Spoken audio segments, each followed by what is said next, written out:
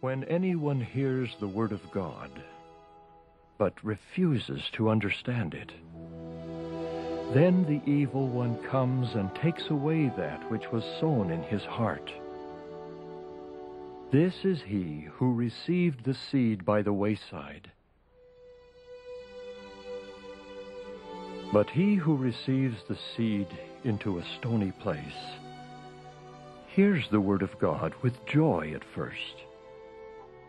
But when the heat of persecution rises, his faith dies, and he falls away, because the seed has no root in his heart.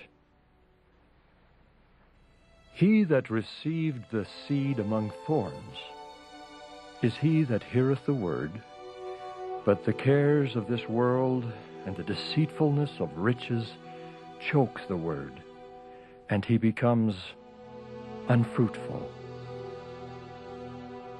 But one who receives the seed into good ground, that person hears the word and understands it, and also bears fruit.